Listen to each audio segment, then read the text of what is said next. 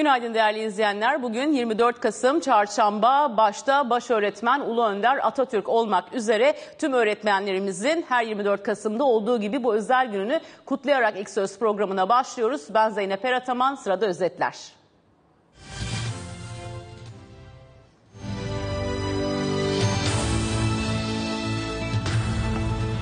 Piyasalarda sert kur hareketleri yaşanırken dün Cumhurbaşkanı Erdoğan, Merkez Bankası Başkanı Kavcıoğlu ile görüşme yaptı. Görüşmenin ardından Merkez Bankası bir açıklama yayımladı. Banka açıklamasında döviz piyasalarında gerçekçi olmayan ve iktisadi temellerden tamamen uzak, sağlıksız fiyat oluşumları gözlemlendiğini belirtti. Çalışma ve Sosyal Güvenlik Bakanı Bilgin, asgari ücreti Aralık sonunu beklemeden çözme eğiliminde olduklarını söyledi. İlk resmi görüşmenin 1 Aralık'ta yapılacağını belirten bakan, ben görüşmeleri ilk haftada bitirme kararındayım dedi. Enerji ve Tabii Kaynaklar Bakanı Dönmez, elektrik faturalarında kademeli tarifenin komisyonda müzakere edileceğini söyledi. Bakan, özellikle kış aylarında vatandaşımızın tüketiminin yoğun olduğu dönemlerde 2 kademeli bir tarife çalışmasına geçmeyi planlıyoruz dedi. Dönmez ayrıca Türkiye'nin Rusya ile doğalgaz görüşmelerinde prensipte anlaşma sağladığını da belirtti. Bankalar arası kart merkezi verilerine göre Ekim ayında kredi kartları, banka kartları ve ön ödemeli kartlarla yapılan toplam ödeme tutarı yıllık %50 artışla 165 milyar liraya ulaştı. Toplam kart sayısı aynı dönemde %10 artış göstererek 284,6 milyon adede ulaştı.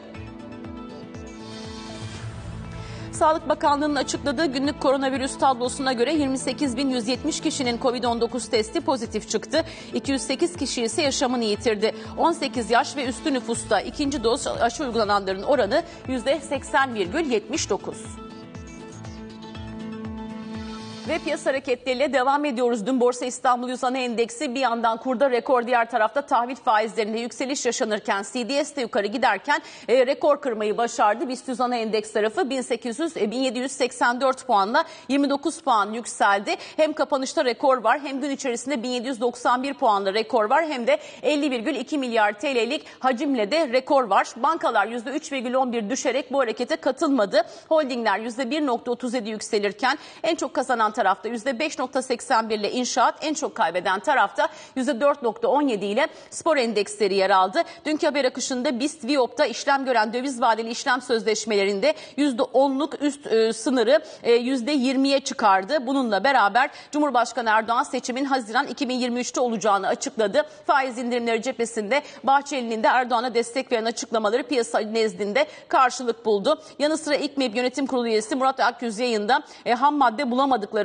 bahsetti. Gübre ve zirai İlaç satışlarının da durduğu haberleri geldi. Kurla ilgili fiyat verememekten dolayı piyasalarda farklı sektörlerde kitlenmeler yaşandığına dair haber akışları geldi. Asgari ücretle ilgili Bakan Bilgin'in açıklamalarını izledik. Aynı zamanda Garanti Bankası 367 gün vadeli 365 milyon dolar ve 247 milyon euroluk sendikasyon kredisi imzaladı. Maliyetlenme tarafına baktığımızda Libor artı 2,15 ve Euribor artı 1,75'lik seviyeler söz konusu oldu.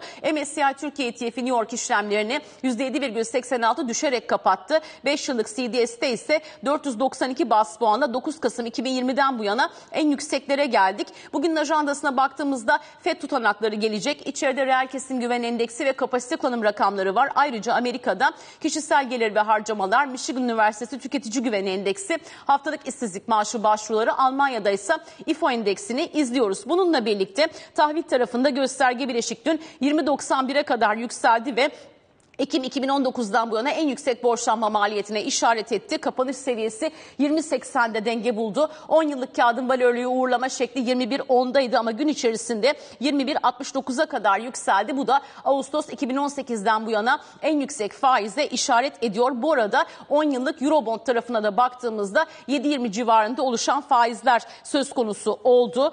Orada da yine Mart'tan bu yana en yükseklerdeyiz. Dolar TL tarafında ise bir aylık zımni oynaklık seviyesi 3 yılın zirvesine uzanmış durumda. Dün bu ortamda hazine 2 yıllık vadede 6 ayda bir kupon demeli kağıtta bileşik faizi %20,77 olarak neticelendirdi ihalede. 7 yıllık değişken faizli kağıdın ihalesinde de dönemsel faiz %9,86 oldu. Toplamda hazine 4,53 milyar TL'lik borçlanmaya giderken bu sabah itibariyle pariteleri aktarmadan hemen dünkü hareketi de hatırlatalım.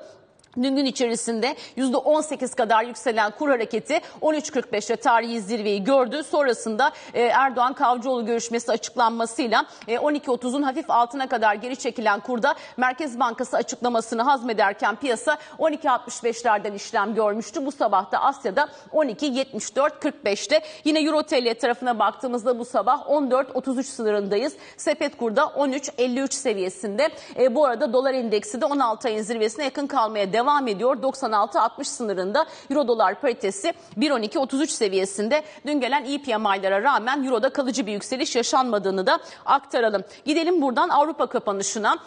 PMI'ları takip ettik dedik. İngiltere'de imalat PMI Kasım'da 58,2, hizmet PMI 58,6 ile beklenti üzeri. Euro bölgesinde imalat PMI Kasım'da 56,8, hizmet 56,6. Stoxx 600 endeksi %1,1 düşerken dün dünya çapında takip ettiğimiz teknolojiye gelen satış, hatta bir önceki Wall Street'ten beri izlediğimiz Avrupa'yı da etkiledi. %3,1 kadar teknolojiye satış geldi. Avrupa Merkez Bankası yetkilisi Isabel Schnabel konuştuğunda enflasyonda riskleri yukarı yönlü gördüğünü söyledi. Alman Sağlık Bakanlığı ise kış sonuna kadar 3 farklı seçenek var dedi. Ya aşı olacaksınız, ya Covid olup iyileşeceksiniz ya da öleceksiniz. Maalesef gerçek bu şeklinde açıklaması çarpıcıydı. Almanya tarafında durum bu. Avusturya'da yeni kapanmalar var dedik. Amerika'ya döndüğümüzde yarın piyasa kapalı olacak, hatırlatalım. Şükran günü, Cuma günü de Doğu yakasında öğlen saat 1 itibariyle kapanacak piyasalar. Yarım gün işlem görecek. Öncesinde ise bugün sıkıştırılmış veri ajandamız var dedik.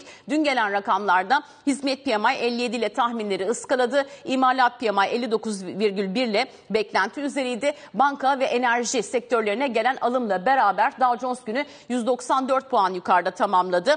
S&P 500'de %0,17'lik kazanım var ama teknoloji baskıyı hissetmeye devam ediyor. Özellikle faizlerin yukarı gitmesiyle beraber 0,50'lik bir düşüş var Nasdaq'ta. Zira Amerika'nın 10 yıllığı da 1,68'in kapısını çaldı.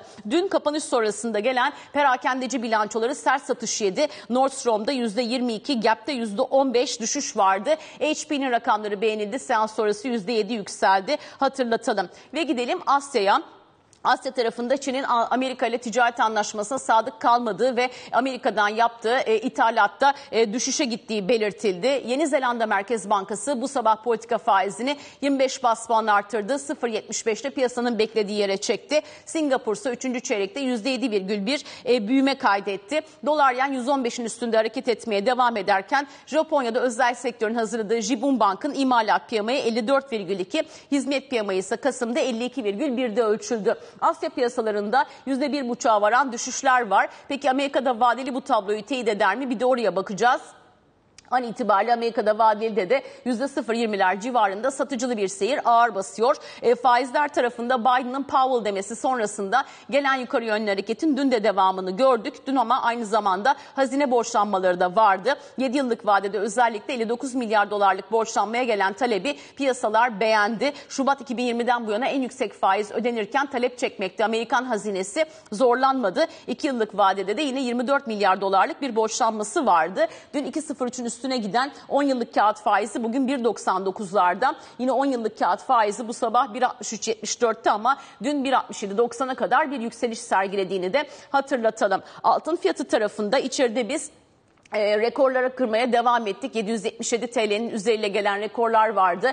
Bugün gram altında 732 lira 85 kuruştayız. Spot altın tarafına döndüğümüzde 3 haftanın en düşüğünü yaklaşık %1'lik düşüşle gördük. Bu hareket yalnız da gerçekleşmedi. Zira gümüş %2,8, platin %4,7, paladyum %4,5 kadar değer kaybetti. Spot altın bu sabaha 1794 dolardan başlıyor. Gelecek hafta Yellen ve Powell'ın Senato'nun Bankacılık Komitesi'nde yapacağı sunum burada önemli olacak diyor piyasa analistleri. Petrolde ise Amerika'nın Çin, Japonya, Güney Kore, Hindistan ve İngiltere ile beraber petrol rezervlerinden, stratejik rezervlerden serbest bırakacağı haberiyle dün baskı geldi fiyatlara. Hindistan'ın da petrol rezervlerini bir miktar gevşetmeye hazır olduğu belirtildi. Amerika'nın 50 milyon varil kadar rezerv serbest bırakması bekleniyor. Başkanın imzasından bunun piyasaya yansıması kabaca 13 günlük bir süreç alıyor. Onu da yine belirtiyor uzmanlar. Stratejik rezervler şu anda 604,5 milyon varil seviyesinde diyorlar aynı zamanda ajanslar.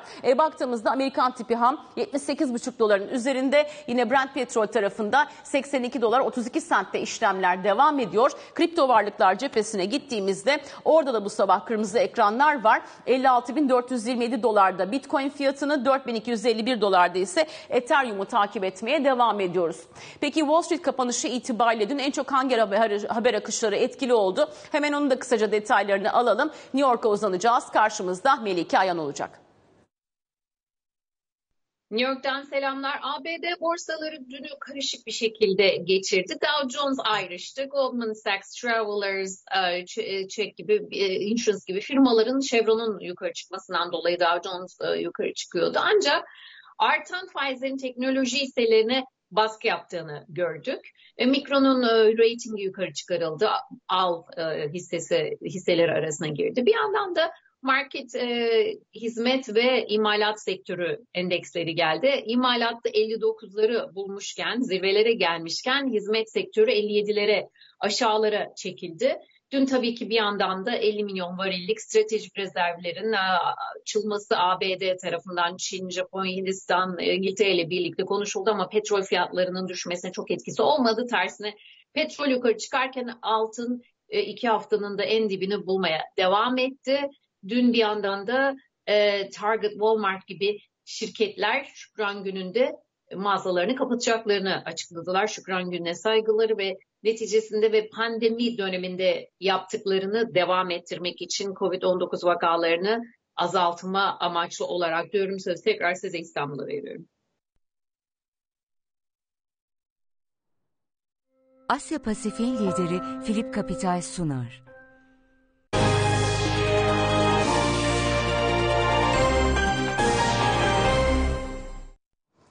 Açık piyasalarda son durumu da değerlendireceğiz. Sadi Kaymaz bizimle birlikte her sabah olduğu üzere BloombergHT Asset temsilcisi. Sadi bir taraftan sabah radyoya girerken yine Süheyla da uyardı. Fantazya'dan yarın itibariyle bir ödeme gelecek dedi. Gayrimenkul krizi açısından Çin'in önemsediğimiz isimlerden bir tanesi. Genel hissiyatsa kırmızılarda. Neler fiyatlanıyor en çok açık piyasalarda? Zeynep hem iyi bir haber hem kötü bir haber. Fantazya haberi ödeme yapacağım dedi ama benim görebildiğim kadarıyla kısmi ödeme yapacak. Bir kısmını da ertelemek istiyor Fantazya. Bunu da bir tarafa koyalım. Bu arada Çin'in Başbakan Yardımcısı Liu He konuştu. Daha doğrusu Liu He Çin ÇKP'nin gazetesine yazdı. Çok önemli bu tür yazılar. O emlak kısıtlarının devam edeceğini vurguladı. O yüzden böyle çok da moraller iyi değil. Tam da biliyorsun beklentiler artıyordu. Onun dışında hızlı hemen toparlayayım satır başları halinde. Zeynep biliyorsun iç gündem yoğun. Sana da daha fazla zaman bırakmak istiyorum. Yeni Zelanda'dan bir faiz arttırımı geldi. Tabii 0,25 puan arttırım geldi. 2 ayda ikinci kez faiz arttırımı oldu ama bunu biraz piyasalar güvercin bir arttırım olarak niteledi. Dolayısıyla para birimi hem Avustralya dolarına bakıyorum hem de Kiwi'ye, Yeni Zelanda'nın kendi para birimine bakıyorum. Değer kaybediyor. Dolayısıyla beklenenden daha düşük bir arttırım oldu. Bu 50 bas puan bekleniyordu. Petrol biliyorsun çok gündemde, kişi de konuştu. Biz satacağız dedi ama zaman ve miktar belirtmedi Zeynep orada. Ama Nikkei'ye göre biliyorsun en prestijli finans gazetelerinden bir tanesi Nikkei 4,2 milyon varil diyor günlük. Almanya'da, Avrupa'da Covid vakaları var biliyorsun. Biraz o endişeler arttı. Tam arttı derken de Güney Kore'de de rekor kırıldı. Günlük vaka açısından 4.000'in üzerine çıktı. Tekrar söyleyeyim Güney Kore'nin hiç görmediği kadar vaka gördüğünü.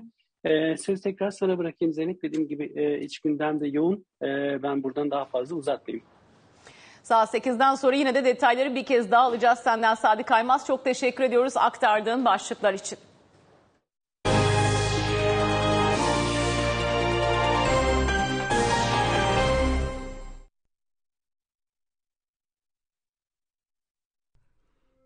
Asya Pasifik'in lideri Philip Capital sundu.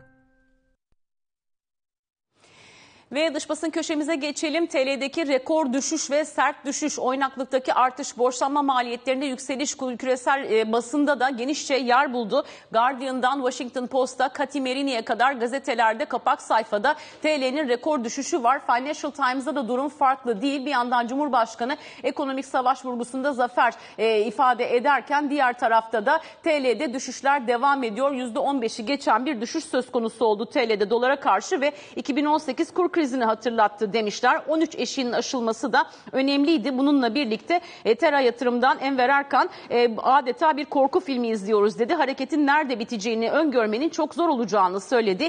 Legal and General Investment Management'tan Uday Patnaik görüş vermiş. Şu anda faize karşı Cumhurbaşkanı savaş açmış durumda. Bu da TL'de serbest düşüşü beraberinde getirdi. Durması için bağımsız bir Merkez Bankası görmemiz lazım şeklinde bir yorum veriyor. 3 toplantı üst üste faiz indirimi geldiğini, Cumhurbaşkanı'nın da bu durumdan memnun olduğunu ifade eden satırlar bugün küresel basında yerini almış durumda. Yine siyaset canından gelen değerlendirmeler de var ama biz oraya girmeyelim. Goldman Sachs'ı verelim örneğin. Orada analistler TL'deki düşüşlerin negatif reel faizden kaynaklandığını, yabancı satışından ziyade yerli tasarruf sahibinin göstermiş olduğu teveccühten kaynaklandığını, enflasyona karşı kendini herkesin korumak istediğini ifade ediyor. Dolayısıyla daha öncesinde kur krizlerinde gördüğümüz Türkiye'nin ticaret dengesiyle ilgili açık veya yabancının çıkışı burada söz konusu değil demişler. Politika değişimi olmadığı sürece yerli yatırımcının da iknasının zor olacağını öngörüyorlar. Yine Merkez Bankası'ndan yakın tarihte görevini kaybeden Semih Tümen'in de değerlendirmesi var. Şu anki deneyden vazgeçilmesinin, çünkü başarılı olmasının mümkün olmadığının altını çiziyor. Daha yüksek kaliteli politikalara geçilmesi gerektiğini belirtmiş. Wall Street Journal tarafına geldiğimiz zaman da yine TL'deki değer kaybı, Cumhurbaşkanı'nın faiz indirim çağrısı ile ilgili detaylar var. %18 değer kaybetti TL dolara karşı demişler. Bunun da bir miktar TL'nin güvenirliği açısından da sıkıntı yarattığını belirtiyorlar. Ekonomik büyümeye öncelik verildiğini ortaya koymuş. Faiz enflasyon döngüsünden bahsediyorlar. Birleşik Arap Emirlikleri tarafından Abu Dhabi Prensi Bin Zayed Al Nahyan'ın da bugün kabul edilecek olmasının önemli olduğundan bahsediyorlar. Özellikle İran'ın yanında biraz daha Türkiye durursa Katar'dan yatırım çekme potansiyelinin de bugün masaya yatırılabileceği ile ilgili detaylar var. Aynı zamanda iki ülke arasında tabii Libya ve Mısır konularında yakın geçmişte farklı görüşlerinde söz konusu olduğu belirtilmiş ama Türkiye'nin de siyasi bir izolasyon içerisinde olmaktan uzaklaşmaya çalışacağı ile ilgili görüşü eski Katar Büyükelçisi Mithat Rende vermiş. Yine detaylara baktığımızda 2018'e benzerlikler ortaya konuyor. %20'lik enflasyondan yine bahsediliyor. Kapalı çarşıdan bir işlemci özellikle döviz ve altın tarafında elektronik olarak sistemlerin artık TL'deki değer kaybına yetişemediğini, alıcı satıcı arasında karmaşa yaşandığını, son derece stresli bir gün geçirdiklerini de ifade etmiş. Haberin detaylarına baktığımızda uzunca bir haber ama Capital Economics'ten Jason Tuvin'in de görüşü var.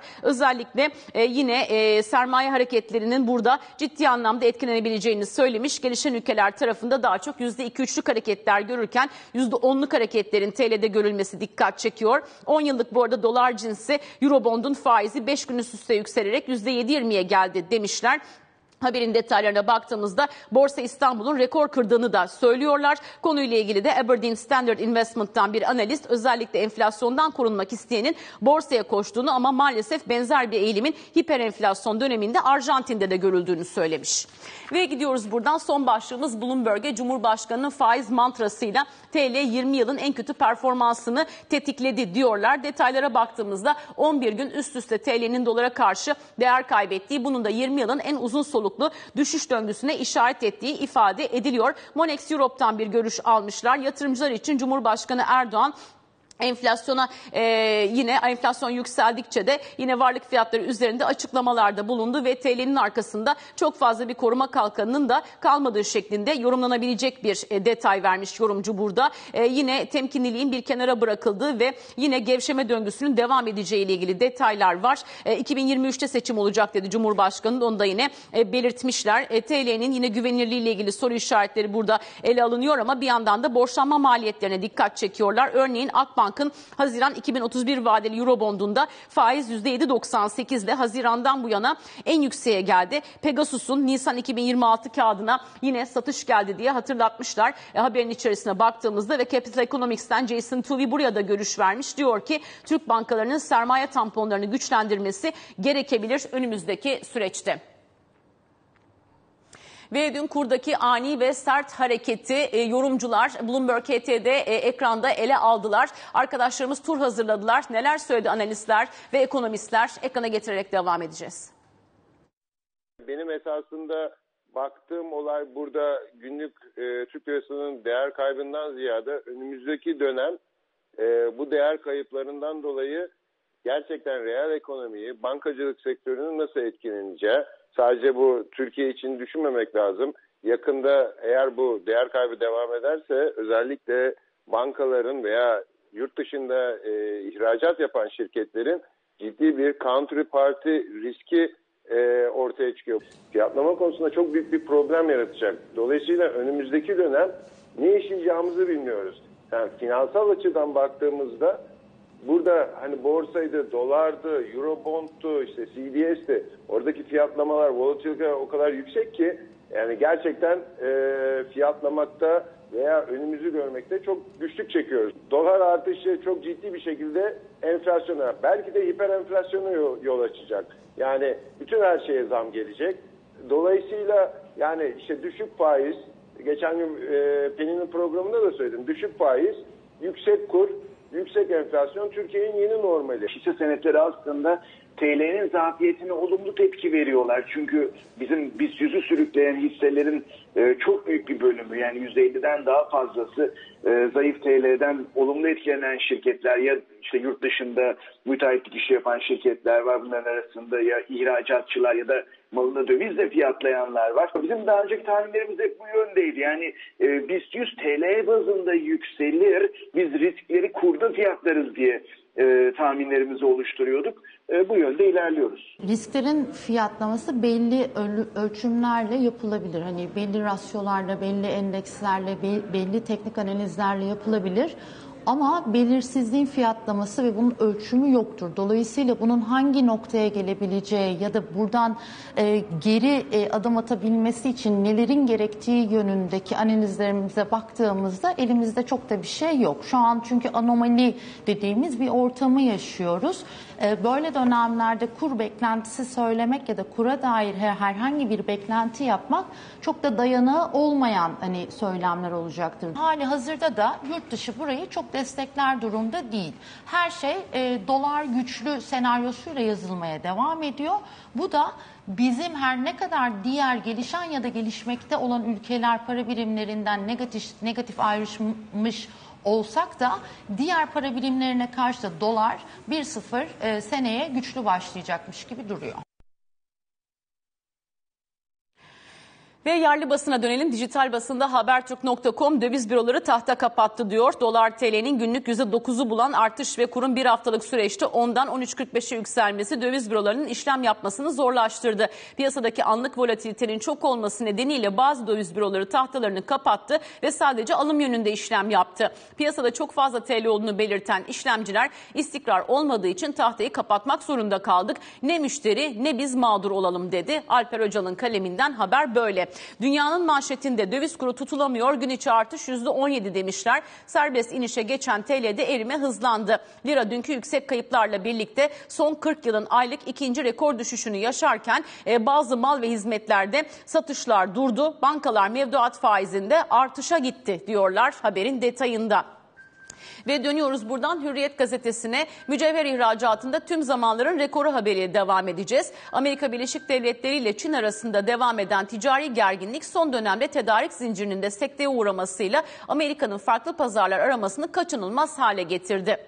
Sabah gazetesinde asgari ücret %30 artarsa AGİ 348 lira olacak demişler. Milyonlarca çalışanı ilgilendiren asgari ücret için geri sayım başladı. Asgari ücretteki artış asgari geçim indirimini yüksek seviyelere çekecek. Asgari ücretteki %30'luk artış asgari geçim indirimini 268 liradan 348 liraya yükseltecek.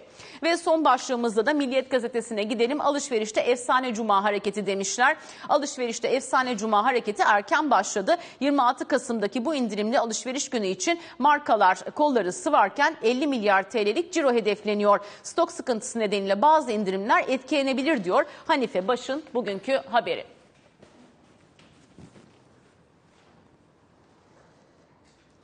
İstanbul Portföy Yönetici Ortağı Tufan Deriner ve Para Piyasaları Müdürümüz Serdar Pazı ile beraberiz bu sabah İlk Söz programında. Hem Serdar sana stüdyoda günaydın diyeyim. Günaydın.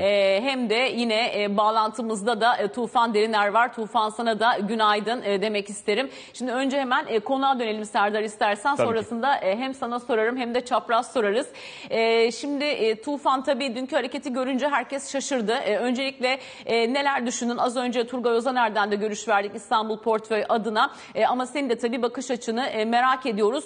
Hem dünkü hareketi nasıl yorumlamak gerekir hem de daha ne kadar devam edecek dersin? Nerede dur diyecek böyle bir hareket? Diyecek mi? Öyle sorayım.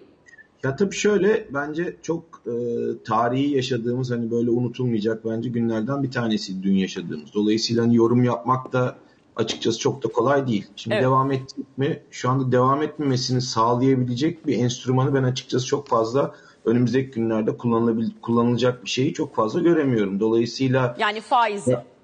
Evet yani tabii ki de şu anda yaklaşık %5'lik bir negatif reel getirideyiz. Herhalde bunun da önümüzdeki dönemlerde birazcık daha da artmasını bekliyoruz hani bu rakamın. Çünkü enflasyon ciddi bir şekilde bence yukarı doğru gitmeye devam edecek. Hani biz 20'lerin çok üstünü görmeye de devam edeceğiz o tarafta. Faizin bu noktadan birazcık daha da aşağı geldiğini düşünürsek hani bence hala orada ciddi bir o %5'lik rakamda daha da yukarıya doğru bir gidiş olacak. Şimdi böyle olduğu noktada da hani TL'nin nasıl hareket ettiğini geçmişteki Türkiye'nin hani geçmişine baktığımız zaman çok net bir şekilde görebiliyorsunuz. Dolayısıyla şu anda bulunduğumuz seviyede hiç görmediğimiz ve tarihimizdeki en yüksek kur seviyeleri olduğu için hareketler böyle çok hızlı, belki de birazcık ilikit ama çok hızlı yukarı, yani gün içinde bir ara 13.50'lerin üstünü gördük. Hızlı bir şekilde tekrar 13'ün altına geldi ama hani çok ciddi bir volatilite var. Yani bizim gibi portföy yöneticileri açısından da parayı yönetmesinin hiç kolay olmadığı esasında bir süreç. Dolayısıyla hani birazcık daha fiyatların oturmasını bekleyeceğiz ama ben açıkçası fiyatların oturmasının çok kolay olduğunu, hani çok da böyle fiyatların oturmasını sağlayacak nasıl bir gelişme olacağını ben de düşünmeye çalışıyoruz. Hani eski dönemlerde kur hızlı gidiyordu, işte yok Brunson iade edildi, edilmedi, iade edildikten sonra kur rahatlıyordu ya da başka bir gelişme olduğu zaman. Ama bugün ne olacak, hani bugün ne bekliyoruz dediğimiz zaman çok da bir şey açıkçası bulamıyorum ve bu bahsettiğimiz belirsizliğin sanki önümüzdeki dönemde de aynı şekilde devam edecekmiş gibi duruyor. Dolayısıyla hakikaten zor bir süreçteyiz. Bakalım, izleyip göreceğiz ama sanki birazcık daha böyle özellikle bu faiz indirimleri devam eder, enflasyonda böyle hani beklentiler kötüye gitmeye devam eder ve daha da yukarı çıkarsa sanki kurda birazcık daha yukarıları göreceğiz gibi duruyor. Ne dersin Serdar? Dün piyasacılarla konuştuğunuz zaman ne gördün? Çok merak ediyorum. Neden soruyorum? Çünkü genellikle bugün mesela uluslararası basına baktığımızda karşılaştırmaları genelde hep 2018 ile yapmışlar. Tufan da o günü çok iyi hatırlar. Ağustos 2018'de biz tam o gün Tufan'la ofis dışında denk gelmiştik. Ya bu kurdaki hareket nasıl olacak diye Cuma günü. Pazartesi ekranları açtığımızda bambaşka bir rakamla tabii karşılaşmıştık ama dış basında daha çok diyorlar ki onlar işte daha yabancının aslında işte kaçışı, işte cari denge gibi unsurlardan kaynaklanmıştı. Ama bu defaki kur hareketi tamamen yerlinin paniği, enflasyonla ilgili düşünceleri, Merkez Bankası'ndan faiz indiriminin süreceği beklentisiyle nereye gideceğini bilememesi kaynaklı. Dün sen de bankacılarla konuştun, temas halindeydin piyasacılarla. Yerli mi yabancı mı alıyor satıyor? Dünkü piyasa hareketini nasıl yorumlamak lazım? Şimdi tabii yani 11 günden beri TL değer kaybetti ve bunun sonunda dünkü hareket gerçekleşti. Bunu tabii yani 2018'den 2020'nin sonundan ya da işte 2020 Mart'ta yaşanan hareketten vesaire ayıran durum, senin de bahsettiğin gibi yabancı yatırımcı olayın içinde çok az var bu sefer. Yani işte swap yoluyla TL'ye erişimi nispeten sınırlı olduğu ve Londra'da TL piyasası nispeten önceki bu bahsettiğim hareketlere kıyasla oldukça limitli kaldığından çok da fazla kaldıraçlı pozisyon vesaire yok piyasada. Yani daha ziyade Türkiye'nin dış borç ödemeleri ve yerli yatırımcının son haftalarda yaptığı kar realizasyonunun ardından hani kurdaki hareket devam ediyor. Ben o sattığımı kısmen yerine koyayım. Yani hakikaten konuştuğum bütün işlemciler oldukça düşük hacimlerle, montanla bu hareketin gerçekleştiğini, yani 2018'de 2020 ile vesaire hacimsel bazda olarak kıyaslanamayacağını dile getiriyorlar. Ama tabii volatilite olarak ve yani arka arkaya değer kaybı gün sayısı olarak belirli bir noktaya gelindiğinden itibaren işte 2001 ile vesaire kıyaslamaya başladık. Yani oradan beri en fazla gün arka arkaya değer kaybı. İşte bu hafta ikinci hafta olacak. Hani bu haftanın kapanışı da buralarda olursa ve yani Tufan Bey'in de bahsettiği gibi hani belirli bir olaya bağlı değil. Yani işte Hazine Maliye Bakanı değişimi, Merkez Bankası Başkanı değişimi, Rahip Brunson olayı vesairenin öncekilerle kıyaslandığında piyasadan gelen dolayısıyla tahminler işte yani krizi para vesaire, politikasına, siyasi unsurlar tabii para politikasına karşı bir gene hani hamle olur mu olmaz mı? İşte Goldman Sachs'ın, TD Securities'in vesaire işte 3. çeyrekte değil 2. çeyrekte arttırır tahmini ya da işte yıl sonunda Fed için.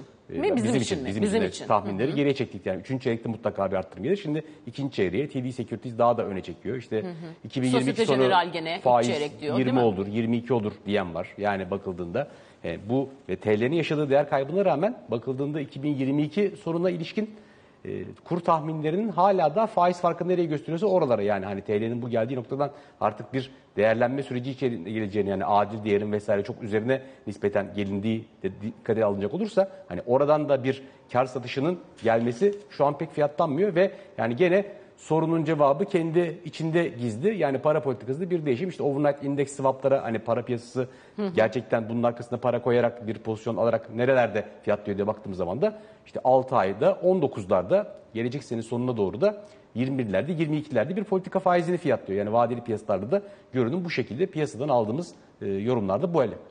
Şimdi Tufan, izleyicimiz İlker Gür'ün sorusu var. O zaman GLP yeniden gündemimize girecek mi? Şimdi eskiden politika faizine dokunulamadığı noktada arka kapılar kullanılıyorlardı. İşte koridor görmüştük bir ara. Daha sonra işte geç likidite penceresi kullanımından bahsetmiştik. Bu tip enstrümanlar tekrar gündemimize girer mi? Ne dersin? Ya ben bu sefer sanki birazcık daha farklı görüyorum. Yani hani daha evvel çünkü bir söylem değişikliği var değil mi? Yani artık aynen daha öyle. Düşük faiz, daha yüksek kur, yeni bir ekonomi yönetimi şeklinden bahsediyoruz değil mi? Aynen öyle. Yani hani geç likitte penceresi falan hiçbir şeyin ben açıkçası bu tarafta kullanılmaya, yani tekrar ciddi bir politika değişikliği olması lazım. Yani şimdi bu kadar konuşulan ve bu kadar üstüne basa basa bu kadar faturayı üstlenerek yapılan bir işlem sonrasında ben birazcık daha bunun böyle bu ısrarın bir şekilde devam edeceğini önümüzdeki dönemde de düşünüyorum. Dolayısıyla hani böyle belli etmeden faizi yükseltip dövizi kontrol etmek tarzında bir şeylerin çok bu dönem içinde geleceğini düşünmüyorum. Ama tabii bence hani bütün bunlar yapılırken de beklenti hep şuydu. Evet, kur birazcık yukarı gidebilir. İşte belki 10.50'lere 11'lere doğru geliriz ama bence kurun da buraya geleceğini, hani faizi düşürürken bu kadar hızlı buraya geleceğini de planların içinde bence yoktu. Dolayısıyla hani ne olacağını kestirmek gerçekten çok kolay değil. Yani benim buradaki tek önerim şu, hani gerçekten çok zor bir süreç. Hani bu süreç içinde bence zaten herkes artık alacağı pozisyonu bugüne kadar almış olmalıydı artık. Bundan sonra bence pozisyon alma döneminin çok fazla olduğunu düşünmüyorum. Bundan sonra hani gelişmeleri çok iyi takip edip ona göre bir yön seçmek lazım diye düşünüyorum. Çünkü dediğim gibi yani hani kurun bulunduğu nokta her yere gidebiliriz. Yani 15'te olabilir. Ondan sonra bu noktadan belki bir hafta sonra tekrar 11'lere geri gelmiş de olabiliriz. Yani hani ben burada çıktığım zaman birilerine sonuçta bir yön vermek, hani piyasada olan bir şeyleri anlatmak çok çok önemli. Ama biz de şu anda hani sanki böyle gözümüze ışığı tutmuşlar, böyle bir paralize olmuşuz gibi duruyor. Yani şu anda bekleyip var olan pozisyonlarımızı koruyup artık ne olacağını bundan sonra iyi kestirmeye çalışmak lazım diye düşünüyorum. Ama hani görüntü itibariyle dediğim gibi hani kurun nasıl düşeceği sorusunun cevabını verirken eskiden birkaç tane burada seçenek sayabilirdik. Bence o seçeneklerin hiçbiri şu anda masanın üstünde yok. Dolayısıyla bunlar olmadığı için de şu anda da kurun hak etmediği bir noktada olduğumuz için nasıl bir hareket edeceğimize karar vermek açıkçası çok kolay değil. Dolayısıyla ben hani o eskiden kullanılmış olan işte swaplardı, işte bu geç likitte penceresi, birçok faktörün bu sefer çok kullanılabilir olduğunu açıkçası düşünmüyorum. Sanki birazcık daha böyle her şey kendi haline bırakılıp birazcık da bir süre daha devam edecek. Yani en azından bundan bir rahatsızlık olsaydı bence dünkü Merkez Bankası toplantısının sonucunda Merkez Bankası'ndan gelen açıklama daha böyle doyurucu, rahatsızlıkları daha dile getiren ya da şunu yapacağız, bunu yapacağız, önlem alacağız tarzında bir açıklama gelmesini beklerdim ama... Yani aşırı bir oynaklık olursa diyor Merkez Bankası, bana düşer görev diyor. İşte oynaklık tablolarını az önce yansıtıyoruz. Yani şöyle, hani ben bu işe başladığım zamandan beri aşağı yukarı işte 96'dan 95'ten beri bu işi yapıyoruz. Hani 2001 dışında herhalde ben bu kadar oynak bir süreci daha evvel hiç görmemiştim. Yani dolayısıyla hani daha ne kadar bir volatilite olabilir ki bir müdahale olsun. Dolayısıyla çok da fazla müdahale olmayacağını anlıyorum ben açıkçası. Hani dinlediklerimden, duyduklarımdan. Dolayısıyla bakalım bir süre daha, bence birkaç gün daha en azından böyle izleyeceğiz. Eğer birazcık daha yukarılara doğru gidersek belki o zaman bir müdahale hani söz konusu olabilir. Ama müdahale de burada tek bir tane araç var zaten müdahale edilebilecek. O da tekrar faizin yükseltilmesi. Şimdi o sürece ben çok uzak olduğumuzu düşünüyorum. Dolayısıyla bakalım, izleyip göreceğiz ama dediğim gibi yani çok hareket edilmemesi ve gelişmelerin çok yakından takip edilmesi gereken böyle zor bir karar verilmesinin çok zor olduğu bir sürecin içindeyiz. Tufan Bey günaydın. Endeks dün TL bazında yeni bir rekor kırdı ama bakıldığında da dolar bazında aslında %10 civarı neredeyse geri geldik. Son günlerde hani nispeten kurla endeks kol kola yeni zirveler test ediyordu. Şimdi o ilişki biraz yabancı yatırımcının son haftalarda takip ettiğimiz girişlerinin azalma potansiyelini görür müsünüz? Nasıl değerlendirirsiniz? Ya muhakkak görürüz. Dün birazcık bankalarda yabancı satışının geldiğini gördük. Ciddi bir para girişi oldu borsaya. Hani tam rakamlar gelmedi ama 1 milyar dolar civarında bir rakam olduğunu düşünüyorum. İşte dün birazcık oradan bence birazcık borsaya bir satış geldi. Tabii yabancıların ben şunu yaptığını görüyorum.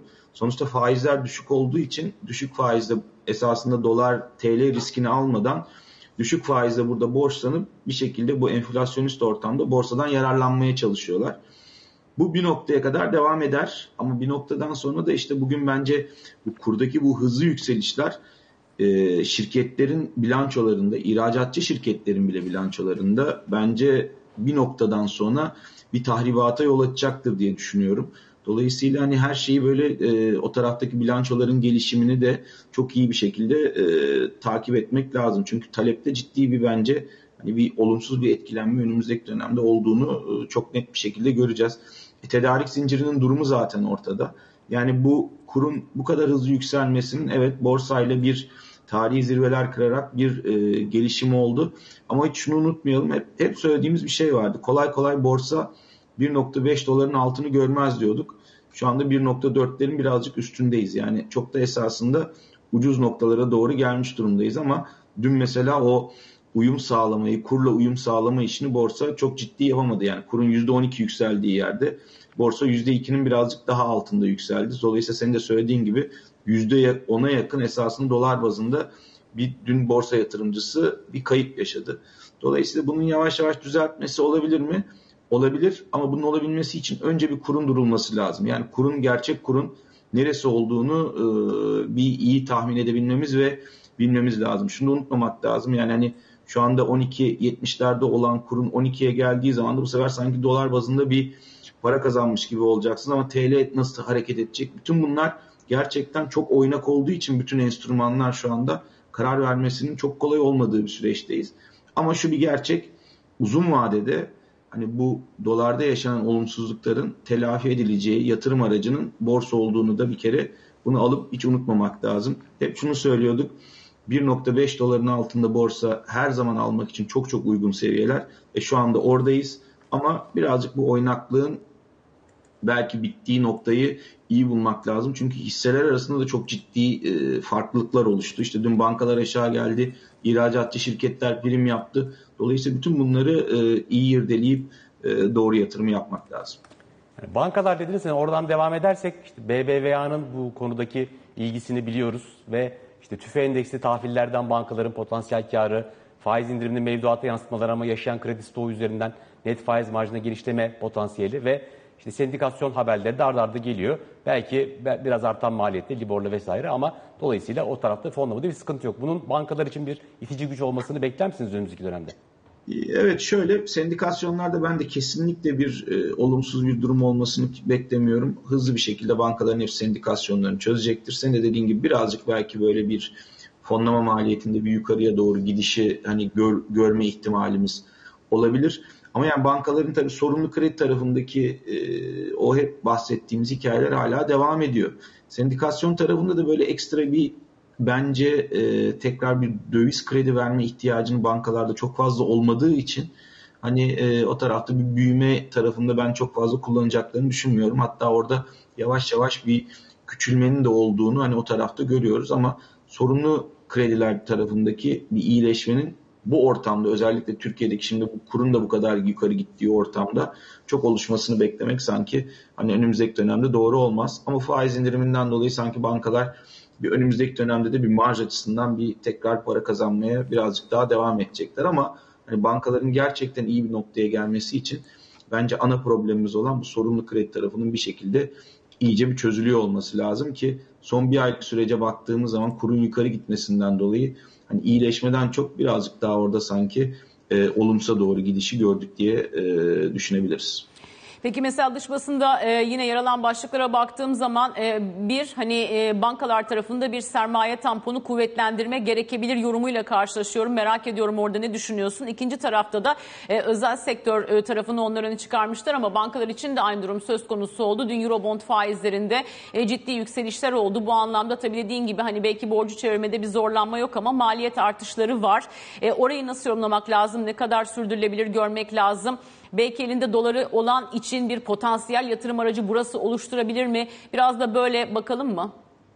Evet, yani hani şöyle bir kısa bir hani Eurobondlar için konuşursak hani sonra banka tarafına tekrar değiniriz. Hani Eurobondlar bence yavaş yavaş alınabilir noktalara doğru birazcık yaklaşıyoruz. Ama hala ben bir olumsuz noktamızın olduğunu açıkçası düşünüyorum. Yani şu anda Eurobondların yukarı doğru gitmesinin ana sebebi Türkiye'nin riskinin artıyor olması. Yani zaten CDS'lerden de görüyoruz. Bununla beraber birazcık Eurobondlarda faizlerinde yukarıya doğru gidişi görüyoruz.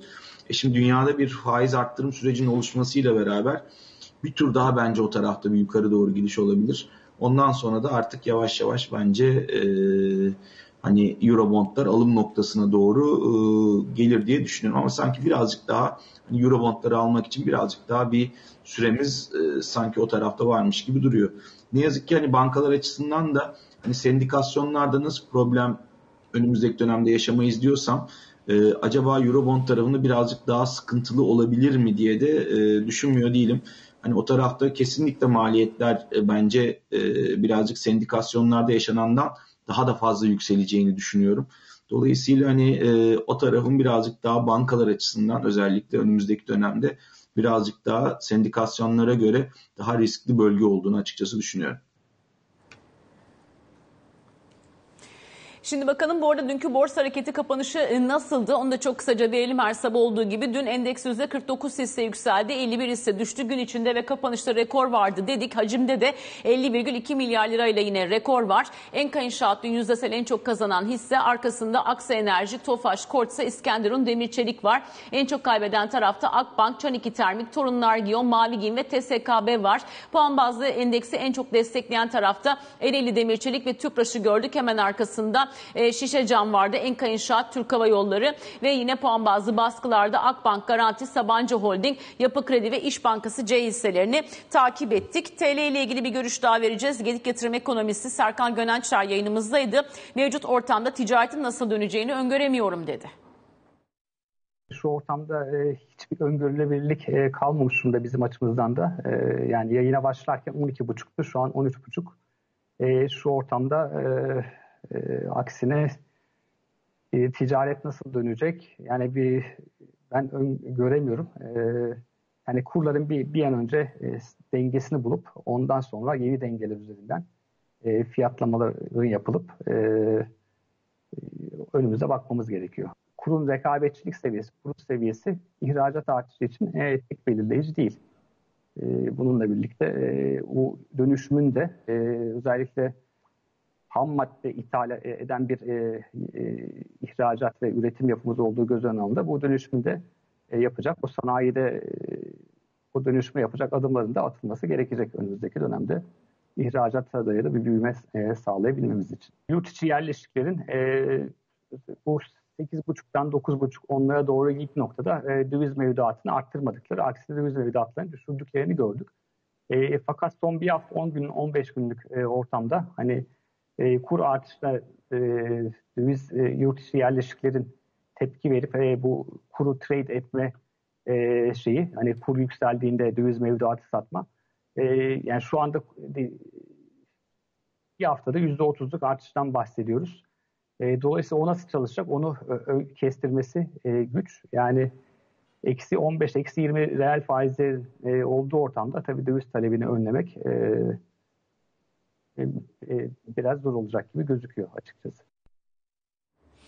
Şimdi yayına girmeden önce Serdar Pazı terminalde ilginç bir grafik buldu. Hemen onu da ekrana getireceğiz. TL'deki değer kaybını hangi faktörlere en çok dayandırmak lazım? Bununla ilgili bir kompozisyon grafiği adeta hazırlamışlar diyelim. Detaylara baktığımız zaman çizgiler içerisinde yeşil tarafta yurt içi büyümenin kur üzerindeki etkisini görmekteyiz. Bu taraf esasında TL'yi destekleyen bir taraf olarak karşımıza çıkıyor.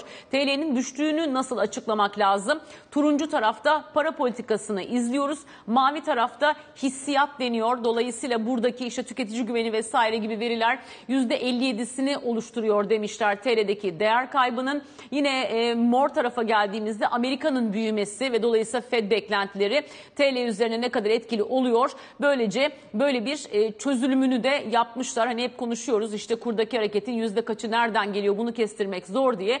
Bununla ilgili terminalde böyle bir grafik var. Onu da paylaşalım önce izleyicilerimizle. Düne kadar %20'ydi ama dünkü herhalde harekette o biraz daha %10'lara doğru geri evrildi. Çünkü yani JP Morgan gelişmekte olan ülke kur endeksinin bizim kaybımıza göre kıyasladığımız zaman %10-15 gibi bir orana tekabül ediyor. Dış gelişmelerin yansıması yani geri kalan bizim kendi içsel hikayemiz ve beklentiler doğrultusunda. Evet, Tufan Dener'e bir kez daha dönelim. Şimdi bu durumda o zaman Tufan yatırımcı ne yapacak noktasında istersen bir de halka arzları da ele alalım. Seninle her yayında konuşuyoruz. Şu ara yine borsada haftada 2-3 kere gong törenleri düzenlenen de bir ajandanın içerisindeyiz. Az önce sen de söyledin borsaya bir yönelim tabii enflasyondan korunma güdüsüyle elinde TL'de olan açısından söz konusu. Yine bazı ekonomistler uluslararası basında aktardık. Hiper enflasyon döneminde Arjantin'de benzer seyir görülmüştü demişler. Tabii biz orada değiliz henüz ama şu anda halka arz olan şirketler açısından ne anlam ifade eder mevcut tablo onu da konuşalım istersen. Ya şimdi bence mesela senin biraz evvel verdiğin rakam bence hani halka arzlarda da nasıl bir yol izleneceğini bence çok net bir şekilde gösteriyor. O da yani işlem hacminde işte dün gerçekten hani tarihi en fazla işlem olan günlerden bir tanesiydi. Dolayısıyla durum böyleyken hani halka arzlara, borsaya olan ilgi bir şekilde zaten bu süreç içinde devam ediyor. Dolayısıyla halka arzlarda ben önümüzdeki dönemde de aynı hızla hani devam edeceğini düşünüyorum. Yani bu borsaya olan ilgi, bu enflasyonist ortam olduğu müddetçe hani halka arzlarda birazcık daha ben problem yaşanacağını düşünmüyorum ve bu halka arzlarında önümüzdeki dönemde devam edeceğini düşünüyorum. Hani burada ancak bunun önünü ne kesebilir? Artık işte tekrar borsaya olan ilginin birazcık azalmasıyla belki biraz paranın azalmasıyla olabilir ama hani bu süreç içinde bunları da çok fazla ben açıkçası beklemiyorum. Dolayısıyla halka arzlar bu alıştığımız hız içinde bence devam edecek diye düşünüyorum. Hani belki hala büyük halka arzların hani böyle tahmin ettiğimiz tarzda hep eskiden alışık olduğumuz büyük şirketlerin çok gelmediği bir ortamı görmeye devam edeceğiz ama hani bu tarz bu alışık olduğumuz halka arz hızı bence önümüzdeki dönemde de aynı düzeyde devam edecek diye düşünüyorum. Tufan Bey dün öğleden sonraya kadar neredeyse yani kurdaki çok sert harekete rağmen, endeksteki dalgalanmaya rağmen banka eurobondlarındaki hareket daha sınırlı kaldı. Sonra tabii onlar da genel gidişata ayak uydurdular. Değişik bir durum. Devlet tahvilleriyle, devlet hazine eurobondlarıyla bankaların getirileri arasında genelde bir fark olur. Yani bankaların biraz daha bakıldığında daha yüksek faizle işlem görür. Şimdi dün bu makas oldukça daraldı. Bu hani banka tarafından yeni bir eurobond gelmemesi ilişkin bir beklenti midir? Ülke riski, banka riski farklı mı fiyatlanıyor? Yoksa hani düşük likidite ortamında geçebilecek çok kalıcı bir denge olarak görmemek mi lazım? Nasıl düşünürsünüz? Ya bence hani oradaki düşünce şu işte hani son dönemde gelen risklerin çoğunun hani birazcık hani merkezin Merkez Bankası'ndan gelen riskler olduğunu düşünmek, biraz belki politik riskler olduğunu düşünmekten dolayı hani ve senin söylediğin gibi likiditenin bence çok önemli bir etkisi var. Yani öbür taraf devlet Eurobondları çok daha likit. Bunun etkisiyle ilk etapta hani satışın oraya gelmesi ve hani riskin de birazcık hani devlet tarafından çıkıyor olmasından dolayı bence aradaki marjlarda birazcık kapanma oldu. Ya bu sonuçta tekrar eski düzeyine bir şekilde aradan bir süre geçtikten sonra çıkacaktır ama hani bu trend belki birazcık daha önümüzdeki süreç içinde birazcık daha devam edebileceğini düşünüyorum. Yani özellikle mesela Eurobond tarafında bakarsanız özellikle sanayi şirketleriyle çok ciddi de bir ayrışma var. Yani sanayi şirketleri çok ciddi bir şekilde pozitif ayrıştı. Ama onun dışında bankalar ve işte devlet Eurobondlarında gerçekten hani geri çekilmenin çok daha fazla olduğunu da görüyoruz. Bu trend sanki bir süre daha önümüzdeki dönemde açıkçası devam edebileceğini düşünüyorum ama hani buradaki ana etkenlerden bir tanesi işte dediğim gibi hani ben birazcık daha banka taraflarında Eurobond'un birazcık daha zorlu olacağını düşünüyorum. Dolayısıyla maliyet bu kadar yükseldiği ve bankaların da bu kadar ihtiyacının olmadığı bir noktada belki bankalar tekrar bir Eurobond tarafına gitmeyi belki birazcık daha geri durabilirler. Bunu önümüzdeki dönemde izleyip göreceğiz. Ama hani bunun da etkisiyle olmuş olabilir ama uzun vadede tekrar o eski alışık olduğumuz marjı bir süre sonra yakalayacağımızı tekrar düşünüyorum ama kısa vadede belki marjın daha da daraldığını görebiliriz. İzleyici sorularına da bakıyorum Tufan. Hikmet Bey özellikle kamu bankalarının sorunlu kredi miktarları ile ilgili bir soru yöneltmiş. Aynı zamanda Hazine Maliye Bakanı açıklaması gördünüz mü diyor. Yakın geçmişte gördük tabii. 125 milyar TL'lik kamu gelirinden vazgeçtik. Enflasyonu 5,3 puan düşürmek açısından demişti. Örneğin belki bir hatırlatma olabilir. Yine cari denge tarafında yapısal görevin hükümete düşeceğini söylemişti. Kaan Bey de soruyor. Acaba 2022'de hangi sektörler ön plana çıkacak? İşte borsa yatırımcısından tabii beklediğimiz soru geldi. Az önce söylediğim gibi bu eğilim devam ederken tabii o zaman izleyici de sektörel tarafta ne tarafa yöneleyim diye soruyor. Evet tabii kamu bankaları bu süreç içinde gerçekten hani karlılıklarını görüyoruz zaten. Hani özel bankalara göre gerçekten çok iyi perform ettiklerini söylemek çok kolay değil. İşte bu dönem içinde oluşan görev zararları, işte bu süreç içinde yaşananlar, verilen krediler, net faiz marjları vesaire. Aynen net faiz marjları, bütün bunlarla beraber kamu bankaları pek iyi performans açıkçası bu süreç içinde gösteremediler. Hani önümüzdeki dönem açısından da bir genişlemeci tekrar hani neler olacağını da açıkçası anlamaya çalışıyoruz ama önümüzdeki dönemde de böyle bir genişlemeci tekrar bir kredi politikası uygulanacağını düşünüyoruz. Bunun başlangıcı gene tabii ister istemez işte faizlerin düştüğü bir ortamda gene kamu bankalarından oluyor. Ortam böyle olduğu zaman da bu tarz kredilerin hepsi bir şekilde esasında zarar yazma yönüne doğru gidiyor. Dolayısıyla kamu bankalarının toparlanmasında bence birazcık daha önümüzdeki süreçte biraz daha vakte ihtiyaç olacak. Hani özellikle hani sektöre girmeden evvel yatırım yaparken borsada hani kamu bankaları mı özel bankalar mı diye düşündüğümüz zaman sanki özel bankalar birazcık daha önde olacak, hatta ciddi bir şekilde önde olacak. Hani o tarafa yatırım yapmak ilk etapta daha doğru olur diye ben açıkçası düşünüyorum. Şimdi sektör tarafında tabii hani borsada 1,5 dolarların altında olduğumuz bir noktada artık borsaya pahalı demek hiç kolay değil. Çok ucuz bir noktadayız. Evet, korku var mı? Şu anda var. Zaten bu korkunun olması ve kurun yukarı gitmesinden dolayı zaten fiyatlar şu anda bu noktada. Birazcık daha oturmasını bekledikten sonra evet, ihracatçı şirketler hep söylüyoruz zaten burada hani öne çıkacağını ama bu süreç içinde zaten prim yapan şirketler bu ihracat şirketleri oldu. Dolayısıyla hani bu birazcık daha bu süreç içinde devam edebilir ama belli bir noktadan sonra da hani buradan esasında zarar görmüş olan şirketlerin ben birazcık daha iyi olabileceğini, buradan sıyrılabilecek yani borcunu döndürebilme yeteneği olan şirketlerin birazcık daha öne çıkacağını düşünüyorum ama daha o sürece birazcık daha yolumuz var. Hani bu riskli ortamda ihracatçı şirketlerde kalmak, en azından bu süreci o tarz şirketlerde geçirmek çok daha doğru gibi duruyor. Kurun sakinleştiği noktada da artık yavaş yavaş bu ihracatçı şirketlerden çıkıp daha borçlu ve önümüzdeki dönemde hani o büyümenin yaşanabileceği bir dönemde o tarz birazcık daha borçlu şirketlere yönelmek çok daha doğru olabilir. İşte ulaştırma sektöründeki şirketlerin hala ucuz olduğunu görüyoruz. Ama dediğim gibi o tarafta hani döviz borcuna bir şekilde de dikkatli bir şekilde bakıyor olmak lazım. Perakende tarafı enteresan, hani orada nasıl gelişmeler olacak. Dolayısıyla hani sadece kurda değil birçok yerde esasında nasıl ilerleyeceğimiz konusunda birçok belirsizlik var. Dolayısıyla hani benim burada gördüğüm ilk etapta ihracat şirketleri bir şekilde onlara yatırım yapmaya devam etmek lazım bu süreç içinde. Kurun yukarı gittiği ortamda. Sonrasında dediğim gibi hani ulaştırma sektörü olabilir. Teknoloji bence önümüzdeki dönemde hala bir şekilde devam edecektir. Ama endeks eğer yukarı gidecekse hani bu geçtiğimiz süreç içinde gördük. Endeksi en hızlı yukarı taşıyan hisseler bankalar. Dolayısıyla işte bu Garanti Bankası'nın açıklaması geldikten sonra endeksin ne kadar hızlı yukarı gittiğini bankalar sayesinde gördük.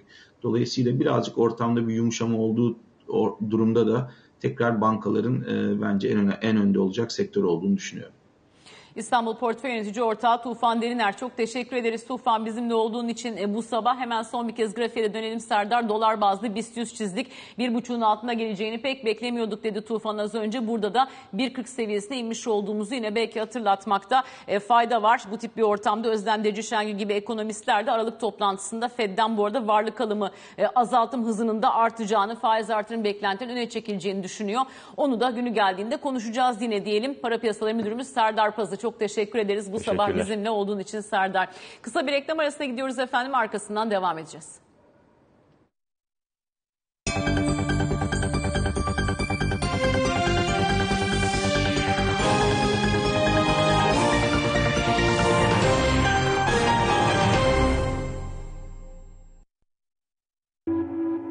Sosyal, ABD vadeli işlemler piyasalarını sunar.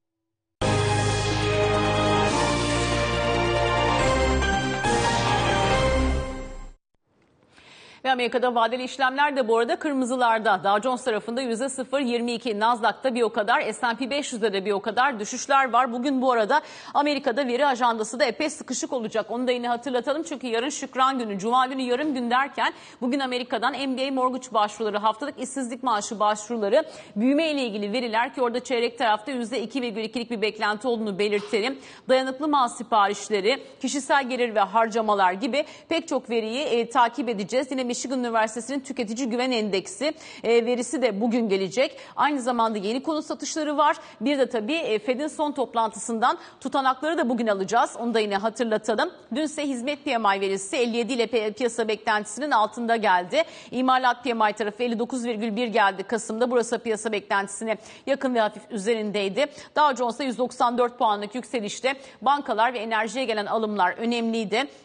S&P 500 tarafı %0.17'lik bir yükselişle günü tamamlarken Nasdaq'ta da %0.5'lik bir düşüş vardı. Kapanış sonrasında gelen bilançolarda ise Nordstrom'da %22, Gap'te %15'lik düşüş perakende hisseleri üzerinde baskı oluşturdu. Yine bilançolarda HP %7 kadar yükseliş gösterdi ve Biden'ın Fed Başkan adayının Powell olduğunu açıklamasından bu yana Amerika'da 10 yıllık tahvil faizlerinde de yön yukarı döndü. 10 yıllıkta 1.67.90'a kadar bir yükseliş gördüğümüzü hatırlatalım. Keza 30 yıllıkta 2.03'ün üstüne gittik ama dün Amerika'da hazine 2 yıl vadede 24 milyar dolar, 7 yıllık tarafta ise 59 milyar dolarlık borçlanmalara gitti. Özellikle 7 yıllık tarafta faiz Şubat 2020'den bu yana en yüksekte olunca Amerika'da hazine herhangi bir şekilde talep çekmekte zorlanmadı. Stratejik rezervler tarafında petrolde ise 50 milyon varillik bir serbest bırakma Amerika tarafında söz konusu olacak. Bu anlamda gözler Çin, Japonya, Güney Kore, Hindistan ve İngiltere'ye de çevrilmiş durumda hatırlatalım.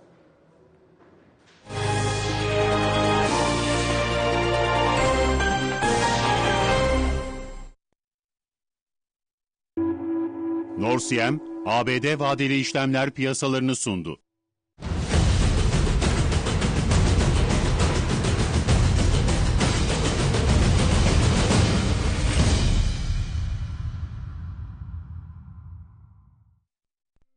Asya Pasifik'in lideri Philip Capital sunar.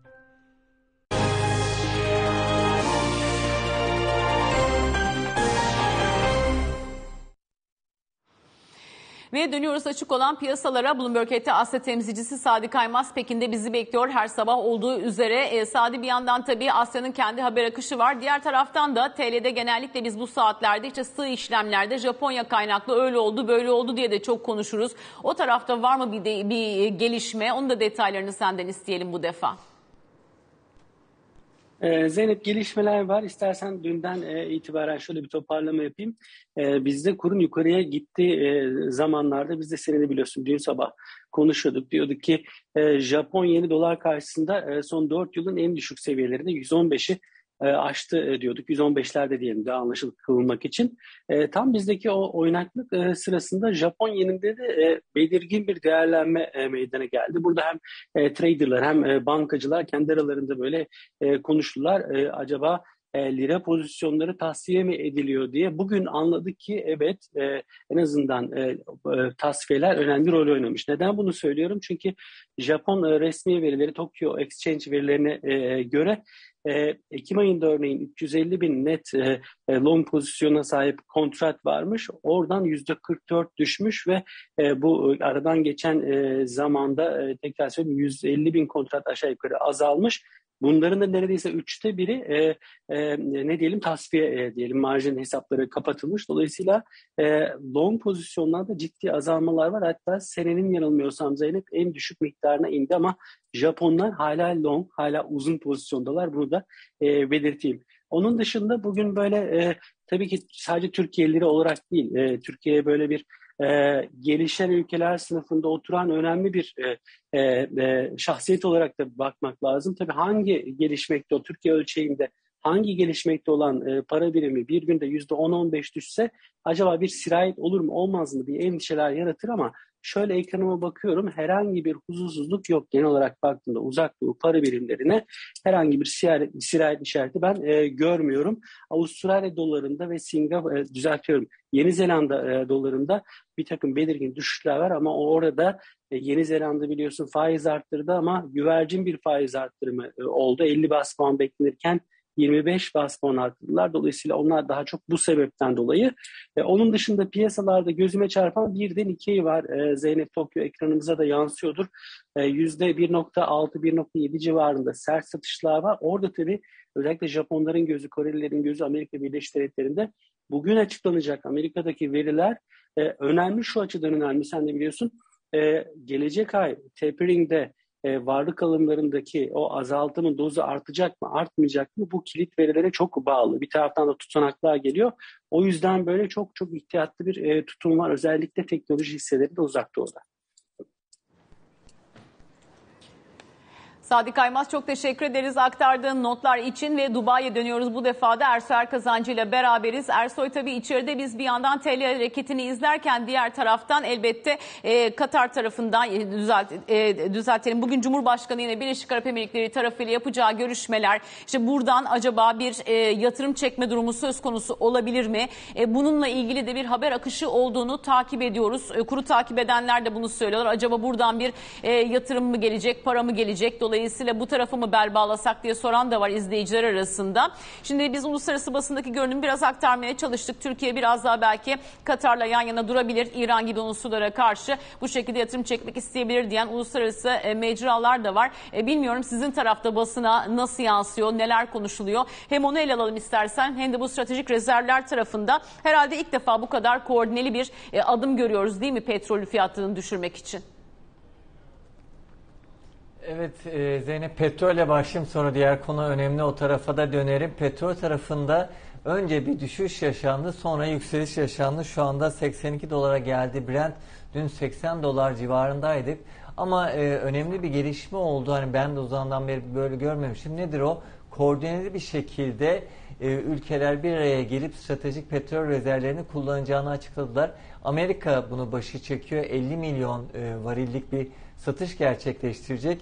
Diğer ülkeler Hindistan, Güney Kore, Japonya, Çin ve İngiltere'de dikkatimi çekti. İngiltere daha önce konuşulan ülkeler arasında sayılmıyordu Zeynep. Ama diğer ülkelerin katılımı biraz düşük. Hindistan'ı gördüm 5 milyon varil, Japonya 4 milyon varil civarında, İngiltere daha düşük. Bu rakam hem biraz fiyatlara yansımıştı Zeynep, böyle bir beklenti, hem de beklenenden biraz düşük bulundu. O yüzden de petrol fiyatlarında düne göre yükseliş oldu. Şimdi en çok merakla beklenen OPEC artı buna ne cevap verecek sözlü veya işte ay başındaki toplantısında üretim artışında yapmayabilir. Goldman Sachs'a göre artık OPEC Artı'nın böyle bir iştahı olmayabilir.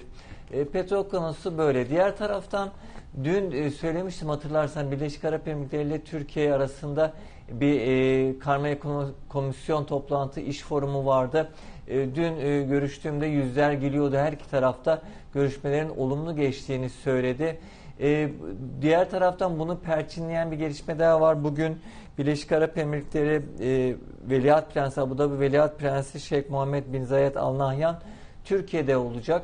Her iki tarafta tabii yatırımlar yapmak istiyor ama dün basına senin de söylediğin gibi bir böyle 20 milyar dolarlık bir konuda anlaşıldığı gibi haber düştü ama ben bunu başka kanallardan çok teyit edemedim açıkçası veya buradaki medyada böyle bir haber yoktu ama bu iştahın olduğunu çok net görebiliyorum, söyleyebiliyorum. Hani daha yarınki bugünkü görüşmeden sonra belki böyle rakamlar yine basına yansıyabilir. Yani Birleşik Arap Emirlikleri Türkiye'ye ciddi şekilde yatırım yapmayı istiyor, planlıyor.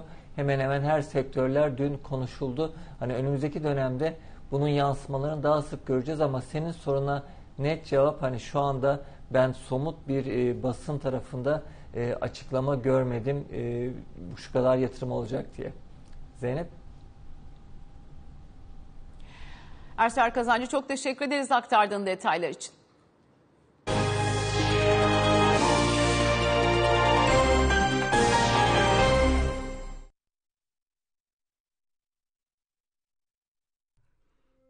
Asya Pasifik'in lideri Philip Capital sundu.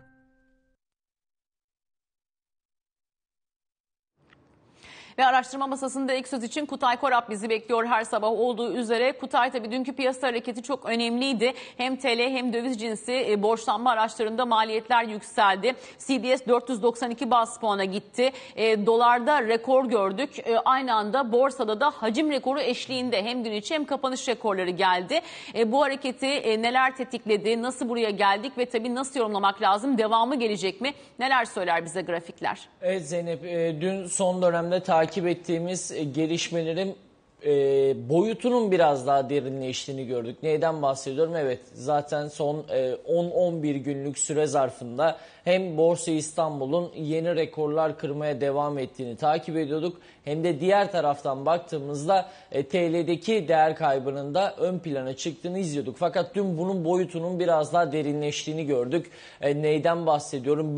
Borsa İstanbul tarafına bakarsam 1785 puan seviyesinden dünü sonlandırdığını gördük. Orada %1.66'lık prim vardı ve özellikle bu 20 milyar TL civarında işlem hacmi ön plana çıkarken son birkaç günlerde 25 milyar TL civarında. Şimdi dünkü işlem hacmine dönüp grafik üzerinden detaylı bakmak gerekirse 50 milyar TL'lik bir işlem hacmi vardı endekste. Bu işlem hacmi daha önce en son 2020 yılının Kasım döneminde takip edilmişti. O zaman da 50 milyar TL civarında bir işlem hacmi izlenmişti. Hatta rekorunu da söyleyeyim, 55.4 milyar TL'lik işlem hacmi vardı.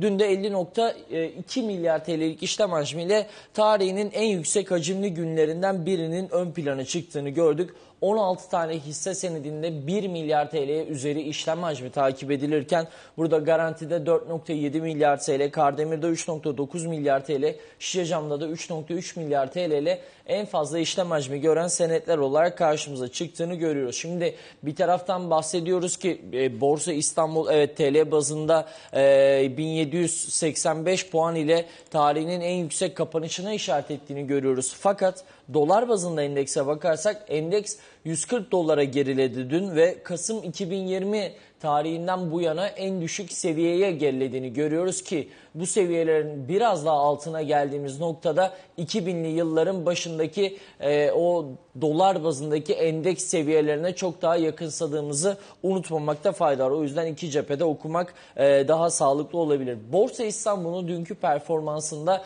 tabii göze çarpan, geçen cumadan bu yana ön plana çıkan fiyatlama dün de vardı. Neyden bahsediyorum? Banka sanayi ayrışması. Bu sefer banka aleyhine şeklinde ön plana çıkıyor. Dün bankacılık endeksi TL'deki değer kayıplarının derinleşmesiyle birlikte %3'e vararken diğer taraftan da sanayi tarafında hem demir cevheri fiyatlarındaki artış hem de TL'nin değer kaybının önümüzdeki dönemlerde ihracat yapan sanayi firmalarının pozitif etkilenebileceği yönündeki beklentiler oluşturduğunu söyledi piyasa analistleri.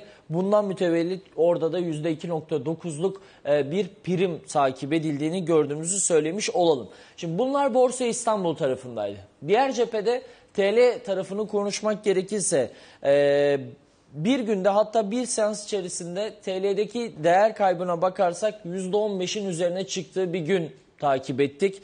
Burada 11.35'ler seviyesinde güne başlayan dolar TL gün içerisinde 13.50'ye kadar yükseldiğini gördük ki bu hareket 2,09 puanlık harekete bakarsak tarihinin en geniş işlem bandında işlem gören bir güne işaret ettiğini görüyoruz. En yüksek en düşük arasındaki fark olarak marja bakarsak TL'nin zımni oynaklığına bakıyorum. Bir aylık zımni oynaklığı 53 seviyesine çıktı dün. JP Morgan EMFX endeksine bakarsak buradaki oynaklığın sadece 10 seviyesinde olduğunu unutmamakta fayda var. Belki bu noktada gelişmiş ve kendi içerisinde bulunduğumuz sepet ülkelerinin para birimlerine göre oynaklığımızın boyutunun neredeyse 5 katına çıktığını ölçümleyebiliriz. Diğer taraftan bakıyorum, evet, yılbaşından bu yana değer kaybı %40'ların üzerine çıkarken son çeyrekte yaşanan bu %30 civarındaki gerilemenin 6 büyük bankasının ülkenin 6 büyük bankasına olan sermayesi ortalama 130 bas puan, yaklaşık 3 milyar değerinde de bir azalmaya işaret ettiğini de unutmamakta fayda var. Bunu da ayrı bir dipnot olarak aktaralım. Şimdi burada dolar TL tarafında konuştuktan sonra bazı diğer göstergeler de fiyatlamalara girdi. Neyden bahsediyorum? Örneğin CDS. CDS tarafına bakıyorum, bugün 490 puan seviyesinde ki burada 520'ler tarihimizde gördüğümüz en yüksek seviyelerden birine işaret ediyor yakın vadede.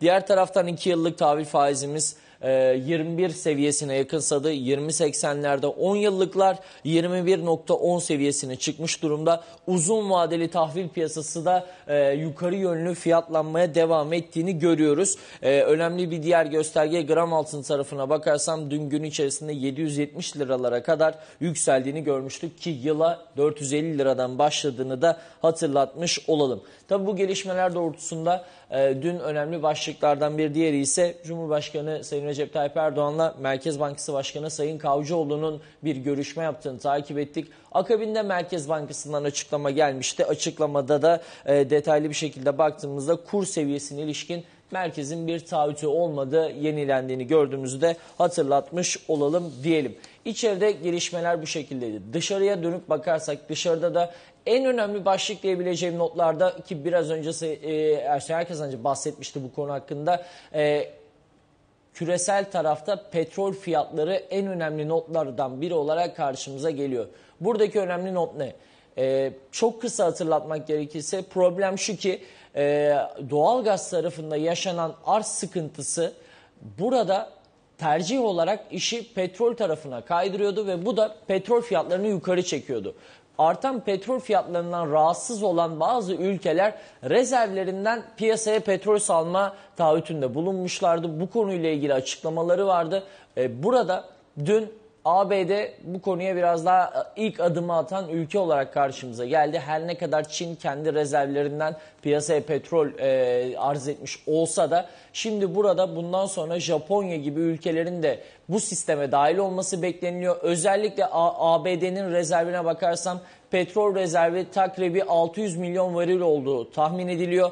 Bunun içerisinde Asya'daki tahmini petrol rezervlerine bakarsak orada da 750 milyonlar civarında olduğu bahsediliyor. Sadece Çin değil, bunun içerisinde Japonya, Kore, Hindistan'ın dahil olduğunu hatırlatalım. Avrupa'da da 550 milyon varil olduğunu göz önünde bulundurursak şimdi bu 3 tane bölgenin petrol rezervini ön plana sunduk. Fakat diğer taraftan OPEC cephesine bakarsak OPEC'in de günlük petrol arzı 25 milyon varil olduğunu hatırlatalım. Şimdi burada işin Goldman Sachs biraz daha değerlemesini yapmış. Goldman şunu savunuyor. Şu an petrol fiyatlarının 2 dolar gerilemesinin arkasındaki en önemli unsur 100 milyon varil piyasaya petrol sunulacağı yönündeydi. Şimdi halihazırda 50 milyon ABD'den gelince bu biraz daha beklentilerin altında arz olarak algılanıp petrol fiyatlarında %3 civarında yukarı çektiğini gördük. Bu önemli bir başlıktı. Dün göze çarpan notlar arasındaydı. 2, şunu unutmamak lazım. Her ne kadar bu ülkeler rezervlerinden petrol salsa da OPEC'in tutumu bundan sonrasında petrol fiyatları için belirleyici olacak. Çok detaya girdim ama kısa olarak da şunu söyleyeyim. Tam 21 yıl önce yine ABD yönetiminden rezervlerden piyasaya petrol salındığını görmüştük. Fakat bunun etkisinin sadece kısa bir vadede ön plana çıktığını, uzun vadede fiyatların tekrardan yukarı gittiğini görmüştük. Bakalım izliyor olacağız. Şu anlık Goldman'ın tahmini bu hamle petrol fiyatlarını sadece $2 azaltır yönünde olduğunu görüyoruz. Tabii döviz cinsinden bakıldığında bizim petrolle ilgili faturamızın da şişmekte olduğu yorumları bugün uluslararası basında genişçe yer buluyor. Hatırlatalım, araştırma masasında İlk Söz için Kutay Korap'a çok teşekkür ediyoruz. Bu arada yayın esnasında hep konuştuk 40 yıldır ikinci en sert değer kaybı diye. 1981'den bu yana baktığımızda TL'de dolara karşı en büyük değer kaybını 1994'te görmüştük. Ardından bu sene tarihe geçti ve bir sonrasında da 2001 senesindeki kaybı hatırlatmak lazım. Finansal danışman Egemen Kaya değerlendirdi.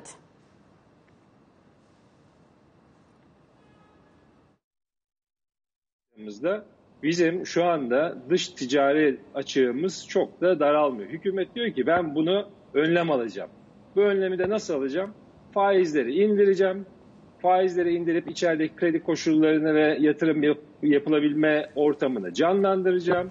Bu canlandırmayla beraber artık dövize de çok fazla ilgi göstermiyorum. Döviz yani gittiği yere kadar gidebilir tarzında bir mesaj veriyor esasında. Bunun da rekabetçi kur olarak adlandırılıyor. Tabii bu dışarıdaki Türkiye'den mal alan veya dışarıya mal satan özel sektör, ihracatçılar için rekabetçi kur olabilir ama ülke içinde yaşayan diğer 80 milyonun harcamasını yapan gıda enflasyonu tarafında, ulaşım tarafında özellikle dar ve orta gelirli ailelerde tabii ki değersiz para birimi ve sürekli devalüe olan bir para diriminden bahsediyoruz. Yani hayat özellikle orta ve dar gelirli insanlar için, aileler için daralıyor ve daha pahalı hale geliyor. Yapılan açıklamalar ve Merkez Bankası'nın özellikle Aralık ayına yönelik faiz beklentisinde yine bir 100 puan indirim şeklinde olmasıyla beraber dolar TL veya dövizde veya TL'yi koruyucu çok fazla faktör olduğunu görmüyoruz. Ve SYZ Bank CEO'su Charles-Henri Monchot da Dubai'de Ersar Kazancı'nın sorularını yanıtladı. TL'deki değer kaybının oluşturduğu risklere dikkat çekti. Sanıyorum ki geçen hafta yaşanan şey piyasaları biraz şaşırttı, şok ortamı yarattı. Türk lirasında tepki verdiğini gördük. Görünüşe göre yetkililer büyüme yanlısı bir gündemle ilerlemek istiyorlar. O yüzden zaten faizleri indiriyorlar. Ve evet, aslında Türkiye'de büyüme var. Bu yıl %9'luk bir milli büyümeden bahsediyoruz. İhracat, turizm çok iyi bir iş çıkarıyor ancak Türk lirasının bu kadar değer kaybı yaşaması bir risk. Çünkü dış finansman ihtiyacı var ve bu da genel olarak durum adına bir risk yaratıyor. Uzun vadede Türkiye'nin temelleri çok güçlü, yüksek büyümenin yaşandığı bir ekonomi. Ancak şunun altını çizmek istiyorum. Bu durum sadece Türk lirasıyla alakalı bir durum değil. Şu an doların çok güçlü bir olduğu noktadayız. Euro karşısında yılın başından beri %8 değer kazandı ve farklı gelişen piyasalarda zayıflama olduğunu görüyoruz. Sadece Türkiye değil, Brezilya ya da Polonya'ya da bakabilirsiniz. Çünkü ne zaman güçlü dolar olursa bu yaşanır ve bu küresel bir risk olur piyasalar için. Sadece Türkiye ile alakalı bir durum değil. Bu küresel bir risk durumudur şu an.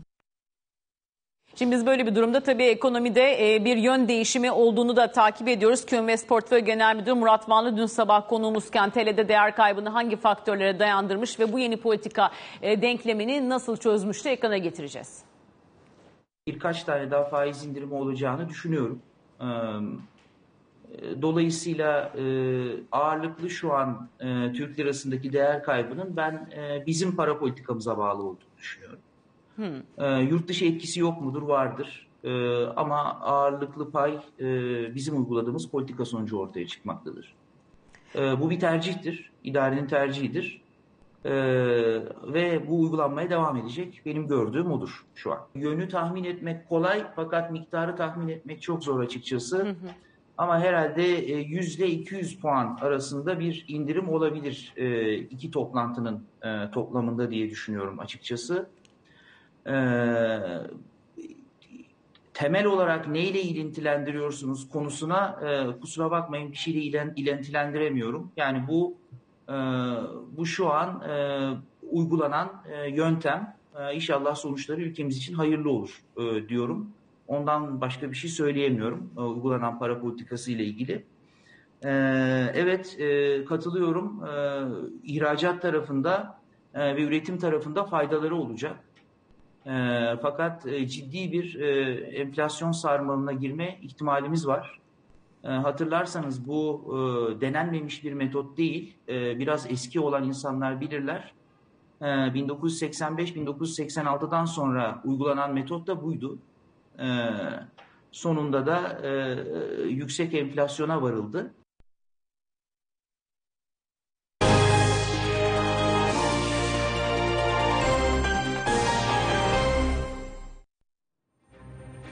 BloombergHT.com'da öne çıkanları aktararak devam ediyoruz. Vereceğimiz ilk başlıkta Merkez Bankası var. Döviz piyasalarında sağlıksız fiyat oluşumları var açıklaması dün Merkez Bankamızdan gelmişti. Özür diliyorum. Türkiye Cumhuriyet Merkez Bankası kurdaki son hareketlere ilişkin açıklama yaptı. Döviz piyasalarında gerçekçi olmayan ve iktisadi temellerden tamamen uzak sağlıksız fiyat oluşumları gözlemlendiğini belirtti.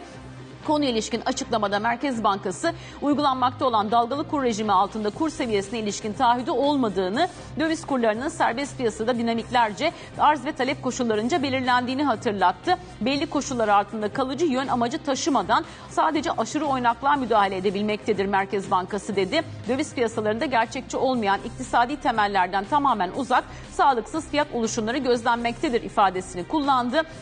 Şirketlerimiz ve vatandaşlarımızın aşırı oynak piyasa koşullarında iktisadi temellerden tamamen uzak değerlerden işlem yaparak olası kayıplara karşı uyarılması lüzumu üzerine bu açıklamaya gerek duyulmuştur şeklinde değerlendirmesi vardı. Yurt dışına döndüğümüzde ise Amerika Birleşik Devletleri Başkanı Joe Biden'dan benzin fiyatlarındaki artışın durdurulacağına dair söz geldi. Biden, Amerika'da benzin fiyatlarındaki ani yükselişin birkaç ülke tarafından petrol rezervlerinin serbest bırakılmasıyla engellenebileceğini söyledi. Beyaz Saray'da konuya ilişkin bir toplantı yaptı ve ekonomi ilişkin değerlendirmelerde bulundu. Salı günü benzin fiyatları hakkında yaptığı konuşmada fiyatlardaki ani yükselişin atlatılacağı yönünde bir söz verdi deniyor. Biden konuşmasında sadece Amerika'da değil tüm dünyada bu bir sorun. Benzin fiyatı son zamanlarda Avrupa ve Asya'da rekor seviyelere ulaştı şeklinde açıklamada bulundu. Detaylarını BloombergHT.com'da okuyabilirsiniz.